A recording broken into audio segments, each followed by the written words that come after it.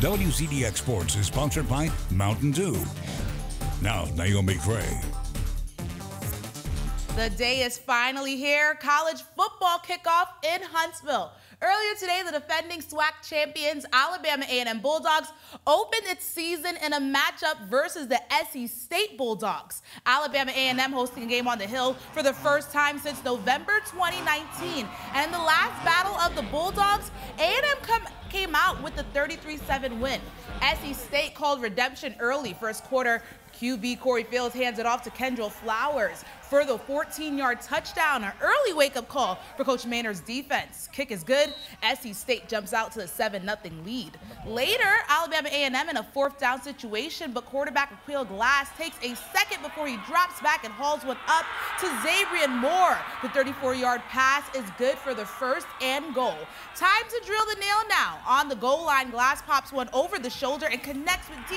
Anderson for the 2-yard touchdown. A&M finds its groove to tie things up 7-all in the first 4 minutes of play, but it'll be right back to work. A couple drives later, Glass with an opportunity to take the lead. He finds an open O.J. Hilaire who extends down the sidelines for 6. The ensuing kick will be good, and Alabama A&M goes up for a 14-7 lead. But fast forward to the second quarter now.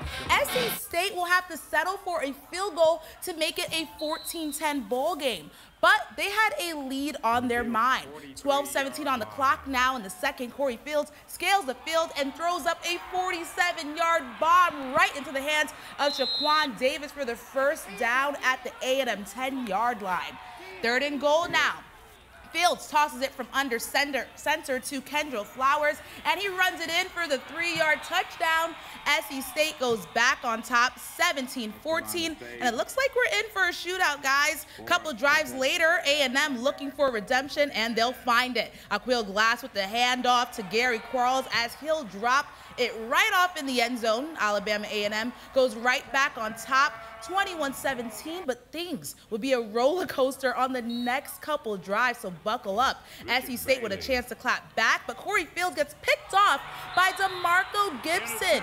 A&M gets the ball right back in their hands, but check out what happens next. Aqeel Glass with some extra time in the pocket. He'll break left and find Zabrian Moore trying to escape the sidelines, but he'll get taken down, and SC State forces a fumble. They'll recover and get right to work with less than a minute left in the half. Here we go. Corey Fields puts it all on the line and tosses up the 46-yard deep ball. It'll perfectly fit in the hands of Shaquan Davis. SC State charges to a 24-21 lead at the half. But man, oh man, Alabama A&M will fight to the death in this one and come out with the 42-41 victory. Aqeel Glass finished with 426 passing yards and 5 touchdowns. Here's what him and Coach Maynard had to say after the game. You got to get stops. The only way you can get back and get the lead is get stops. The defense got some stops when they had to. They gave us some big plays, but when they had to, they got the stops, and then we got the ball back and went down and scored. So, again, our team, we're champions, man. We're not going to quit. We're not going to point fingers.